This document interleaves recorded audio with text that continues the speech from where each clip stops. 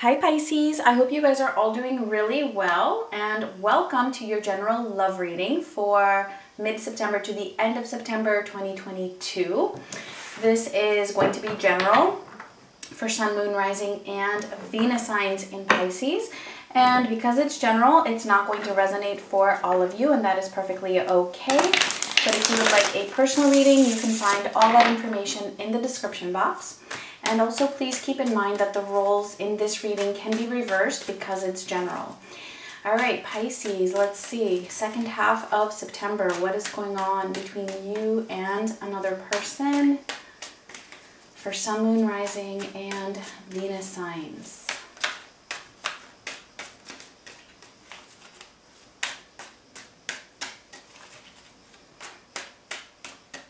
Okay, for the situation, we have the Knight of Cups crossed by the King of Wands. All right, so somebody is wanting to come in here with a love offer. It could be you wanting to approach another person or another person wanting to approach you in some way to open up in love or to just offer you something.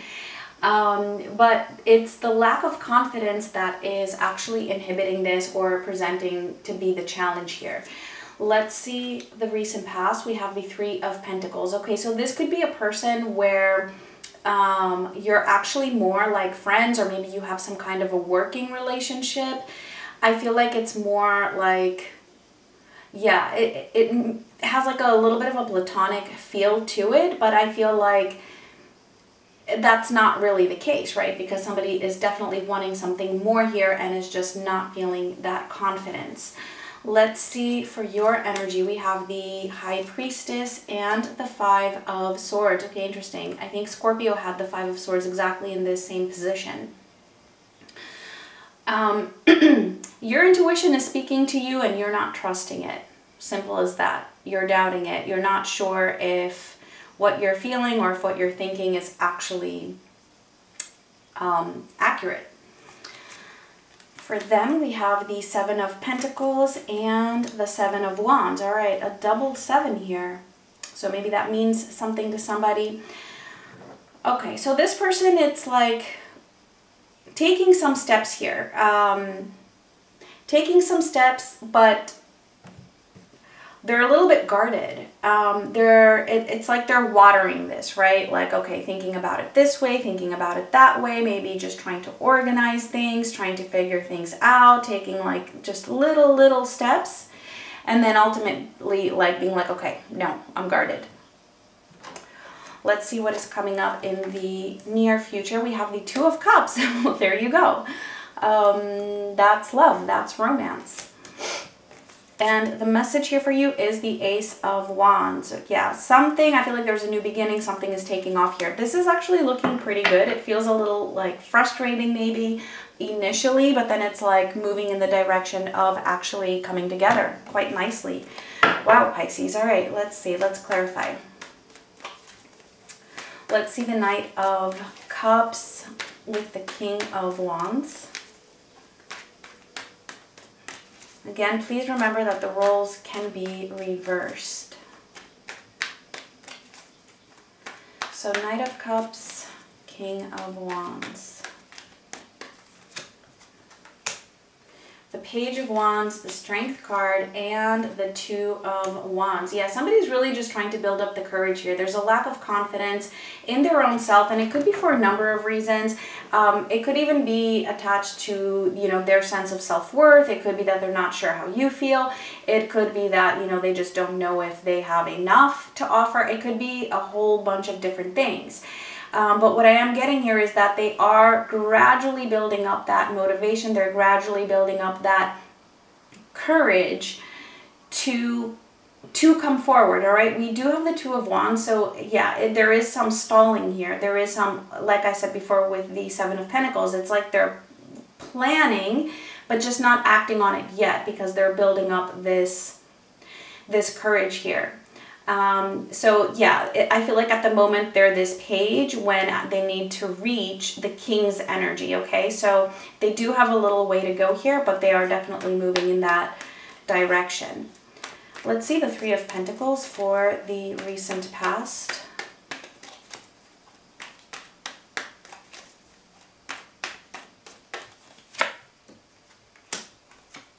the Ten of Swords and the Ace of Wands. Ooh, okay. So yeah, for some of you, it's definitely what I said before, that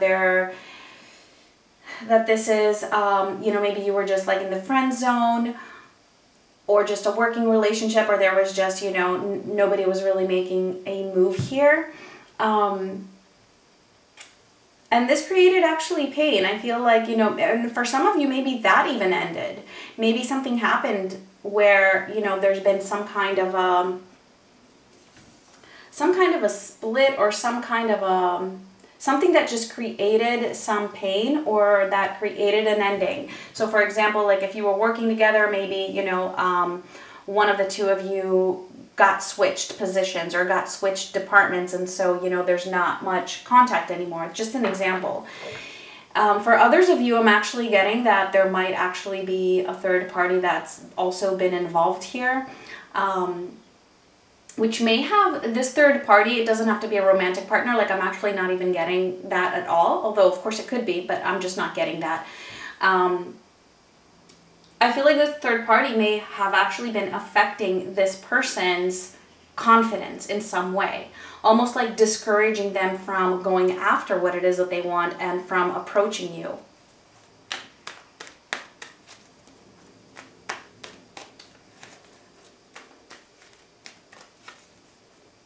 I get that you are probably left with the sense that, you know what, the possibility of this ever taking off is just not going to happen. So I do feel like something has happened that has led you to feel like, okay, well, now that this happened, whatever this is, that just killed any chance or any possibility of us ever coming together and exploring this potential, right? With this Ace of Wands here with the Ten of Swords. However, you do have the Ace of Wands as the message for you. So I feel like actually, you know, that's not quite true.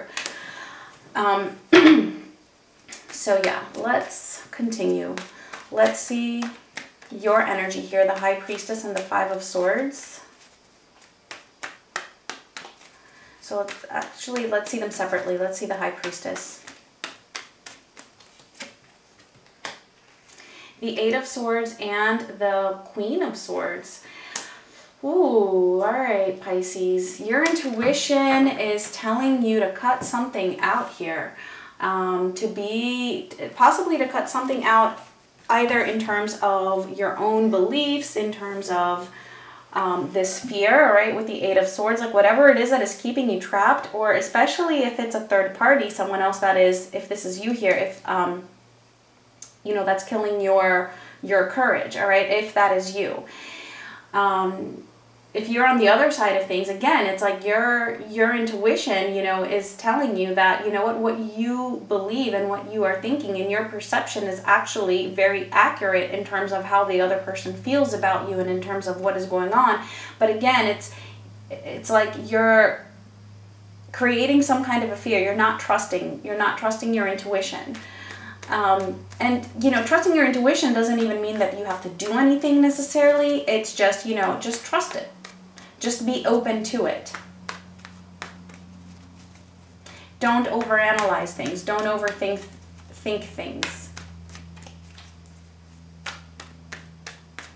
Let's see the Five of Swords. The King of Swords and Temperance. So we have both the Queen and the King of Swords. Some of you might be dealing with an air sign or a Sagittarius, all right, which is also showing up here. We do also have Leo. Don't remember if I called that out.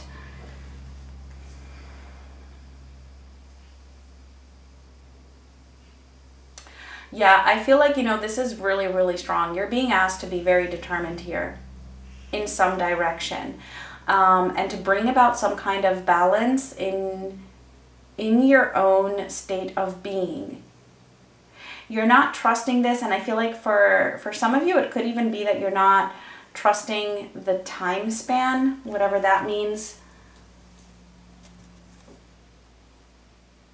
But there's definitely a lot of overthinking on your end here.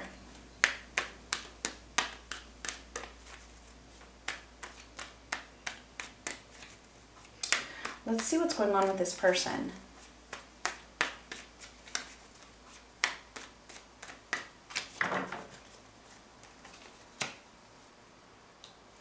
I just got another message here. You're also being asked to really stand up for yourself, to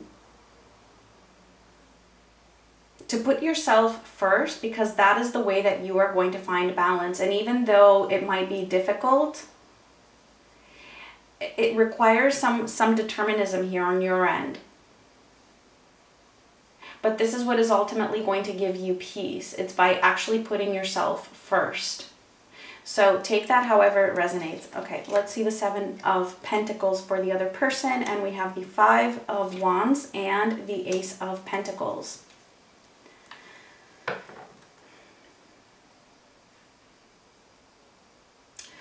Yeah, so this is somebody who definitely wants a new beginning with you. And like I said, they're taking some steps here. They're taking some small steps, trying to organize this in their minds, just trying to figure things out. But this is also troubling them.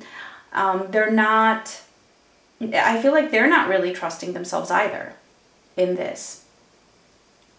It actually comes in as them like blocking their own efforts, even though they want this new potential. But it's like, yeah, they're blocking their own efforts here. It's like taking some efforts, but then like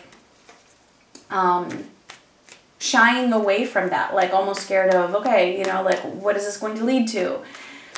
And so they're shying away from that.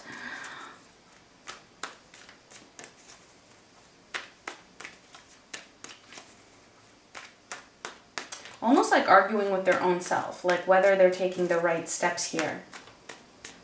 Let's see the 7 of Wands. The 7 of Swords and the 6 of Cups.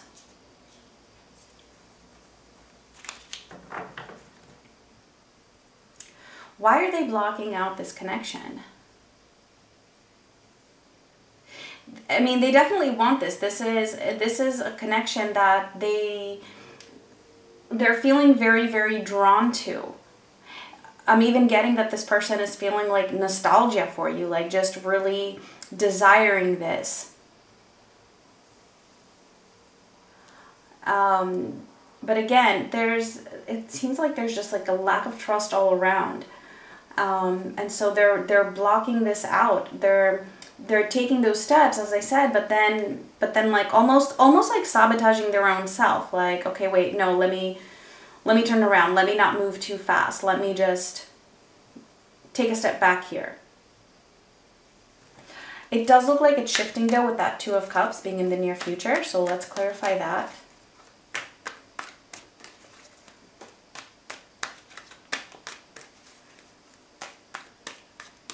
So this person actually has 3 sevens in their energy here. The 7 of Pentacles, the 7 of Wands, and the 7 of Swords. Okay, so 2 of Cups for the near future. The 7 of Cups, another 7. Let me know if you've been seeing 7s or if 7s are symbolic to you. All right, and the Empress.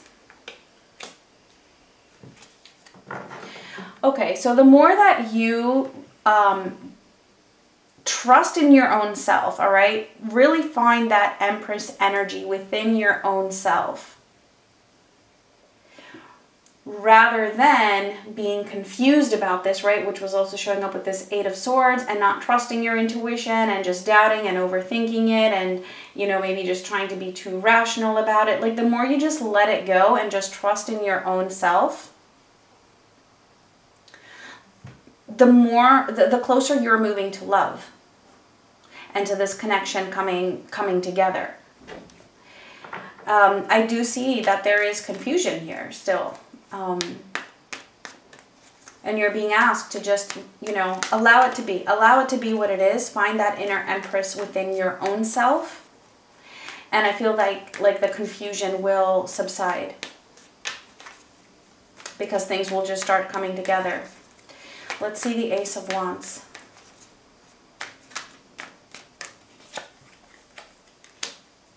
The 6 of Wands and the 3 of Swords.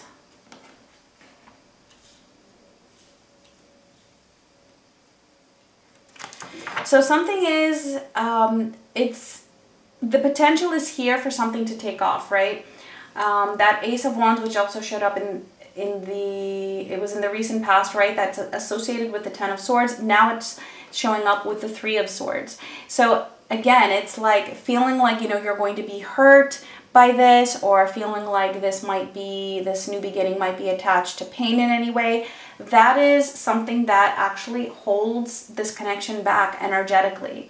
So again, I feel like the message is the same, you know, know that you can have success in this, that things actually can work out because the potential is here. I feel like it's just a matter of, you know, whoever it is here that needs to build up this courage, and it'll happen. I do see it happening. It's just happening step by step. But the more that you stay in this Eight of Swords energy, like, you know, it just kind of holds things back in some way. So, yeah, Pisces. Interesting reading.